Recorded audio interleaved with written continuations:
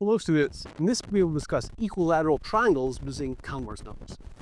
Let's let ABC be a triangle and A, B, and C, the points in the complex plane represent those vertices. Points in the complex plane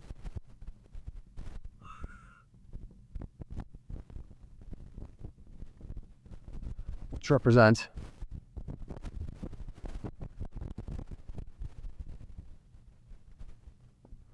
A, B, and C respectively. Now, we're very used to studying equilateral triangles. They're nice and beautiful, right? So here's my point A, here's a point B, and here's a point C. I've tried to draw this in such a way that we have an equilateral triangle, right? There's our equilateral triangle.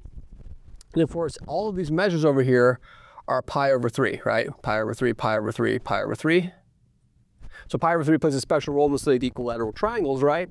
And so we can say, what's one elementary sort of definition of equilateral triangles, right? So let's recall definition. A, B, C is equilateral. Just like we talk about in ordinary high school geometry, if and only if the length of B minus A is the length of C minus B is the length of A minus C, right? So in other words, all the lengths of the triangle are the same. Excellent. Once you have this, the law of sines or the law of cosines will tell you the angles have to be the same as well, right? So we can use the law of cosines and immediately get that for free. Now, one other really neat thing is that we have a simple proposition, ABC is equilateral if and only if ABC is similar to the cycle BCA, right? That's easy to prove as well, right? That's a very good, if you're sort of rusty on your high school geometry, try proving this if and only if. It's a very straightforward, easy proof to do, okay? Now the cool thing about this is now I'm able to use complex numbers, right? So now this is true if and only if what? If and only if C minus A over B minus A is equal to A minus B over C minus B. Okay, so get some version of the cross ratio where notice that these expressions over here are just the opposites of each other, right? So we have some idea that C minus A times C minus B is equal to -1, right? Excellent, okay? Good. So now I can also write this using our determinant formulation. So alternatively,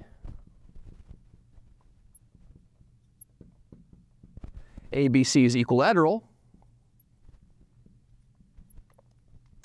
if and only if what? If and only if the determinant of 1, 1, 1, A, B, C, and then I'm going to cycle it, CBA, BCA is equal to 0. Now let's do this determinant and see what we get, okay? So if we do this determinant, what are we going to have? Hence, ABC is equilateral if and only if what? If and only if, let's see, I have an AB minus C squared, AB minus C squared. Then we're going to have a negative A squared plus a BC. Then finally we're going to have an AC with a positive sign and a minus B squared is equal to 0. And so this is true if and only if, and this is a sort of a standard result in the theory of complex numbers. Triangle ABC is equilateral if and only if A squared plus B squared plus C squared is equal to what? Is equal to AB plus BC plus AC, like that. Beautiful, okay? Now let me illustrate a sort of a standard way of using this identity over here, okay? So here's an example problem. Let's suppose that, let's say that A squared is equal to BC and B squared is equal to AC. Prove that the triangle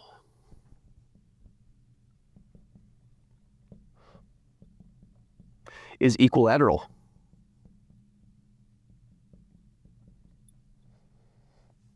Okay. So here's the proof. Well, let me consider A squared, B squared. A squared, B squared is going to be what? Is going to be BC times AC, which is going to be a C squared times AB, right? Now, if one of them is 0, then all this is sort of forces a trivial situation, so they're non-zero. So this implies, of course, by canceling out a factor of AB, that c squared is equal to AB. So now I have a squared is BC, b squared is AC, and c squared is AB. So adding the boxed equations,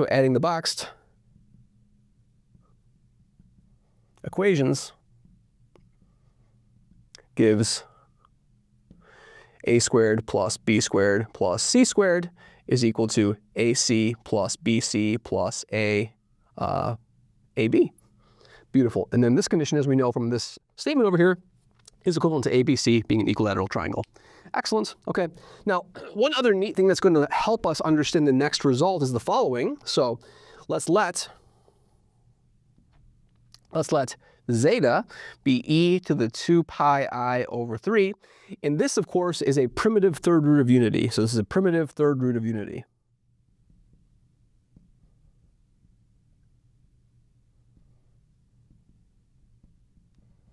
Okay. And now let's consider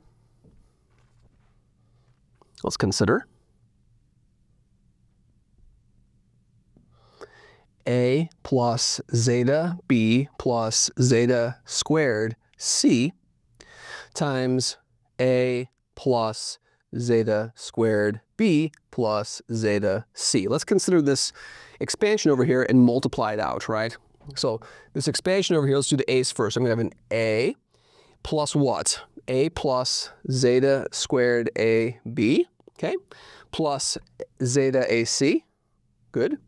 Next terms are going to be a, b, zeta, then zeta cubed b plus zeta cubed b, plus zeta squared bc, zeta squared bc. And then finally we're going to have a zeta squared c, zeta squared ac. Then we're going to have a zeta to the power of 4 bc plus zeta to the 4 bc. And finally we're going to have a zeta cubed c plus zeta cubed c, okay? So that's a lot of expressions. Let's simplify this over here. So I'm going to circle these terms over here. So I have an a, and then what else do I have? A zeta cubed b and a zeta cubed c over here. And of course those are squares, right? So I forgot my squares. So that's going to be really a squared, right? A squared, b squared, right? Because it's b squared, and then c squared. Beautiful. Okay, so those are squares. So really zeta cubed is the third root of unity, so that tells me that zeta cubed is equal to 1. Okay, excellent. So this is really what? These terms, those box terms are a squared plus b squared plus c squared. Good. Now let's look at this AB. So this is an AB term, this is an AB term, and those are the only AB terms. Now I also know that this equation factors, this implies that 1 plus zeta squared is equal to what? 1 plus zeta squared is equal to 0, right? By factoring this equation over here. This is the cyclotomic polynomial, right? So I've just written out the cyclotomic polynomial for the third roots of unity. Okay, and so what does that tell me? Well, I really have a zeta squared plus zeta AB, but zeta squared plus zeta is -1, right? So this is going to be negative AB. Let's look at these terms over here. I have a zeta AC, and then zeta squared AC. By similar reasoning, those are negatives. That's negative AC. And then finally over here, let's look at these terms over here. I have a BC zeta squared, and then zeta to the 4th. But zeta to the 4th is equal to what? By this relationship, zeta to the 4th is equal to zeta, right? Excellent. Okay. Okay, good. And so that's going to be a zeta, and then a zeta what? And then a zeta squared. So that's going to be these terms together give me a -1 as well, negative BC. So in other words, what have we just proven over here? I know that this is equal to 0 if and only if ABC is equilateral.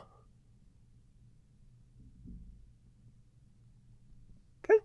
Which means that if this expression over here, if the product of these two terms is equal to 0, the product of these two terms is equal to 0 if and only if ABC is an equilateral triangle. So this gives us yet another condition by which we can test to see if the triangle is equilateral. Okay? So we have the definition, namely that all the lengths are the same.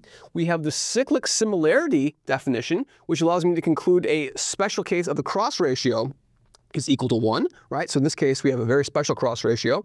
We have our determinant formulation of equilateral, and then we have this boxed equation over here, which oftentimes is one of the more elementary ones to check, because this, in some sense, this a squared plus b squared plus c squared pops up all the time when you're measuring the overall length of a three-dimensional complex number. So these symmetric polynomials appear all the time. So this condition is oftentimes very useful to check. Whereas we're going to see in future videos, we're going to start to prove some theorems using these results, that this expression over here being equal to 0 will also tell us that the triangle is equilateral, right? So not only the product is equal to 0, but in fact this first term will give us all the information we need to determine if a triangle is equilateral, which we'll see in further videos. Thank you very much.